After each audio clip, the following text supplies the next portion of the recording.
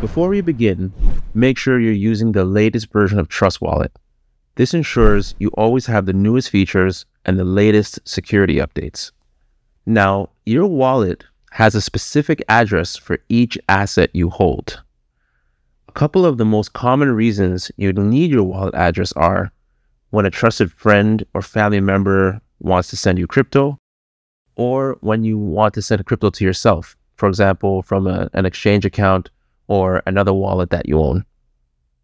So a simple way to access your addresses is by choosing the Receive button on the home screen. You'll find it in the top row of options. From there, you can scroll through a list of addresses for various assets. To find a specific one faster, you can use the search bar. For example, I can tap in there and I can type in BNB, just for example. You can X that out. Or I can filter by network. For example, I can select the blockchain dropdown, select Ethereum, and then I have many different assets on the Ethereum network. If I want to go back, simply tap that again, select all networks for all the different assets. Once you've found the address that you need, you can tap the copy symbol. That's the one to the far right. So you can see it says address copied. And then you can simply take that and then paste that into your exchange account in order to send crypto to your wallet. You can also tap the QR code looking symbol that's next to the copy symbol for more details. And that brings you into the receive details screen. So here you can see you have a QR code, which, let's say, for example, a trusted family member or friend can go ahead and scan that code and then send crypto to you. Or you can also use the share option, as you can see there in the row of options. You can also tap copy again from here. And then as you can see at the bottom of the receive details screen, you have a deposit from exchange option. And this allows you to directly transfer from your exchange accounts.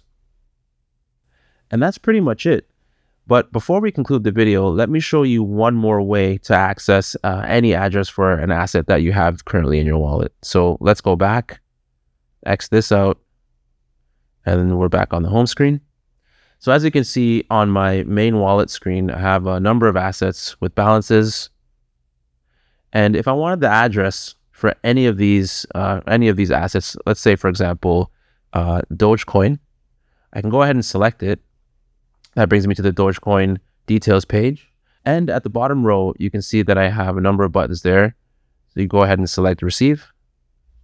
And again, that just brings us to the receive details page. And I can again go ahead and copy my address, or I can share it, or I can have someone scan that QR code and send crypto directly to me. And that's pretty much it. Now, before we conclude the video, we just want to share one important tip.